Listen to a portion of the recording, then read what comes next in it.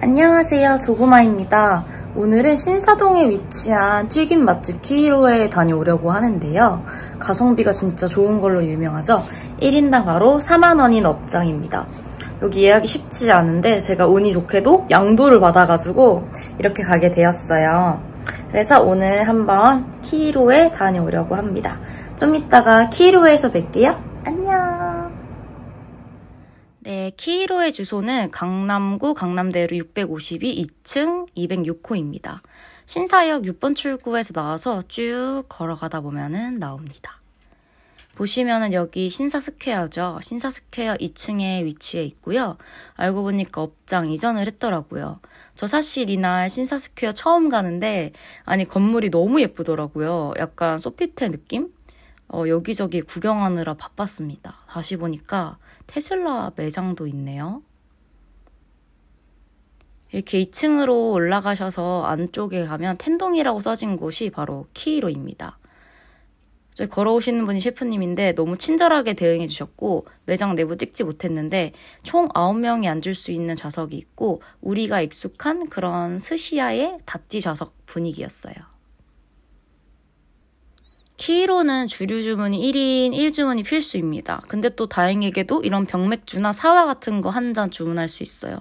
노알콜도 있기 때문에 부담 없이 가시면 되고 아사히 병맥주는 하나당 10,000원입니다.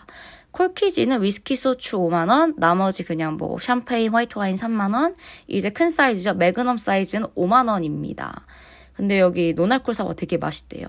야채 구경 한번 시켜주셨고요. 그 다음에 인스타용 피드 박제용 찰칵하고 찍었습니다. 보니까 야채가 너무 많은 거예요. 근데 이거 먹고 배가 부르더라고요. 네, 이거 보여주고 난 다음에 셰프님이 이제 튀기기 전에 저거를 착착착착착착 빠르게 저었어요.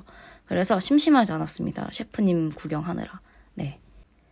아스파라거스랑 참깨인데 이거 소스가 약간 곱게 갈린 콩국수를 무스로 만든 식감이고 달달한 편이고요. 아스파라거스는 약간 뭉그러지는 식감이었습니다. 네, 새우머리 튀김이고요. 하나는 소금, 하나는 쯔유 소스인가? 거기에 찍어 먹으라고 했어요. 맛있고 비싼 새우깡 맛이었습니다. 언제나 저는 새우머리 먹을 때 새우깡 맛이 나더라고요. 네, 새우 튀겨줬고요. 이거 처음 새우는 소금에 찍어 먹으라고 했어요. 근데 씹었는데 되게 촉촉한 거예요, 새우가. 근데 겉은 진짜 바삭했어요. 식감이랑 맛이 너무 다 좋았고요. 이 새우튀김, 처음에 먹은 이 새우튀김이 되게 강렬하게 생각이 나네요. 그래서 천천히 나눠 먹었습니다. 두 번째도 똑같이 새우를 주셨는데요. 두 번째는 쯔유 소스에 찍어 먹으라고 하셨어요. 이걸 쯔유에 푹 담그니까 이 새우튀김옷이 바삭하고 바로 젖어요. 그래서 이렇게 젖으니까 되게 축축하고 흐물흐물거리잖아요. 그러다 보니까 약간 또 다른 느낌의 맛이었고요. 근데 약간 조금 아쉬웠던 점이 있는데 첫 번째 소금에 찍어 먹은 새우보다 약간 새우가 뻑뻑해서 좀 아쉬웠습니다.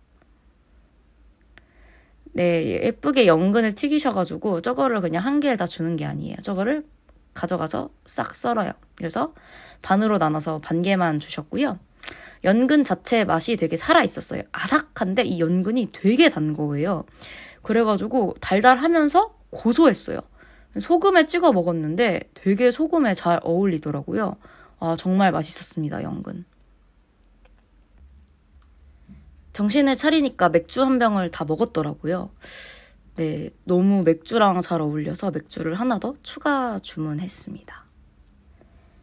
네, 표고버섯이랑 새우살인데요. 이거를 쯔유에 찍어 먹으라고 추천을 해 주셨고요. 근데 이게 표고향 자체가 원래 조금 진하잖아요. 그래서 새우는 맛이 거의 안 나요. 그리고 그냥 새우살이 있다 정도의 식감만 느껴지는데 표고향이 굉장히 향긋해서 너무 맛이 있었습니다. 그리고 이게 쯔유에 딱 찍어 먹으니까 제가 표고를 싫어하는데도 먹을만 했습니다. 요거는 연콘이라는 건데요. 제주도에서 올라온 연콘이고 이 연콘이 6월에밖에 안 나온다고 말씀해 주셨어요. 여기 연콘에 간장을 이렇게 샥 발라주세요. 근데 이 간장이 되게 맛있어요. 여기 간장이 다 맛있나 봐요. 간장 자체가. 연콘 옥수수 맛 나고 식감이 아삭거리고 간장이랑 잘 어울려서 맛있었습니다. 요거는 저온에서 튀긴 단호박인데요. 소금에 찍어 먹었고요. 단호박 자체가 달달하니 맛있었어요. 근데 식감이 너무 좋았던 게 아삭하거든요. 근데 안 익은 느낌이 나지 않아요. 아삭한데 딱 씹으면 다 잘 익었어. 그러니까 이게 기술인가 싶더라고요. 정말 신기했습니다. 네. 아스파라거스고요. 소금이랑 쯔유에 반반 찍어 드세요 라고 했는데 쯔유가 잘 어울리더라고요. 왜 어울렸냐? 쯔유가 그 특유의 아스파라거스의 향 있죠? 그거를 잡아줘서 되게 잘 어울렸습니다. 네. 옥돔이고요. 옥돔은 튀겨 먹으면 되게 맛있죠? 옥돔 자체에 조미가 되어 있어서 약간 달달한 맛이었고요. 요거를 소금에 찍어 먹으니까 단짠거리면서 감칠맛이 나면서 굉장히 맛있었습니다. 바삭거리는 식감도 좋았습니다. 네, 요거는 또 제주도에서 온 당근이고요. 저 당근 되게 싫어하거든요. 익힌 거, 특히 익힌 당근. 근데 당근에서 고구마 맛이 났어요. 거짓말이 아니라. 너무 신기했어요. 너무 맛있어서 어떻게 고구마 맛이 나지? 아직도 신기합니다. 네. 이제 장어를 드디어 주셨고요. 바다장어입니다. 이거를 딱 쫙 하고 갈라주세요. 그래서 생동감 넘쳐서 너무 좋았고요. 와, 정말 맛있어 보이죠? 근데 딱 이거를 봤는데 저기 장어 가시가 눈에 막 들어오는 거예요. 제가 장어 가시를 눈으로 보면은 괜히 장어의 가시 맛이 더 느껴지고 그래서 진짜 너무 싫거든요. 근데 분명 저렇게 가시가 보였는데 먹으니까 그 가시가 하나도 안 느껴지고 너무 부드러운 거예요. 소금에 찍어 먹으니까 정말 맛있었어요. 정말 부드럽고 정말 고소하고 와, 너무 맛있었습니다. 그 두 번째 장어는 양념이랑 와사비랑 같이 주는데 이것도 맛있었고요. 간장 소스가 짭조름해서 감칠맛 추가해주면서 와사비의 알싸한 맛으로 느끼함 잡아주니까 맛있더라고요. 근데 저는 솔직히 소금에 찍어 먹는 게 더 맛있었습니다. 오차츠케 위에 자투리 튀김을 얹어준 건데요. 와사비까지 올려주시고 맛은 맑은 오차츠케 국물 맛에 튀김과 같이 먹는 맛입니다. 근데 제가 오차츠케 국물 개인적으로 좋아하거든요. 짭짤하고 맑은 국물이 되게 맛있었고요. 국밥의 민족답게 국물 먹으니까 너무 좋았습니다. 마무리로 최고였습니다. 네, 마지막 후식입니다. 고구마 튀김과 바닐라 아이스크림 주셨는데 고구마를 분명 으깨서 아이스크림과 섞어 먹으라고 했지만 고구마 튀김이 너무 맛있어서 정신 차려보니까 고구마 튀김을 다 먹었더라고요. 그래서 섞어 먹지는 못했습니다. 오늘 키로 너무너무 맛있게 먹었고요. 7월부터는 1시 타임이 사라지고 4시, 7시 영업을 하신다고 해요. 그리고 옆에 텐동 파는 공간이 있는데 동시에 2타임을 하신다고 하더라고요. 그래서 제 생각에는 뭔가 예약이 훨씬 수월해지지 않을까 싶었습니다. 네, 오늘 너무너무 잘 먹었고요. 총 15가지 식사가 나오는데 가격이 고작 4만 원입니다. 저렴한 가격도 있지만 맛도 있고요. 심지어 셰프님들이 너무 친절하세요. 친절한 건 당연하겠지만 음식 설명도 매우 잘해주셨고 제가 촬영을 하잖아요. 그러면 세심하게 촬영 포인트도 알려주시고 상냥한 말투가 너무너무 좋았습니다. 키로를 한 줄 평으로 얘기하자면 4만 원으로 오마카세 특유 분위기 그리고 맛까지 모두 다 잡은 곳입니다. 셰프님들이 친절했던 키로 정말 너무너무 다시 오고 싶고요.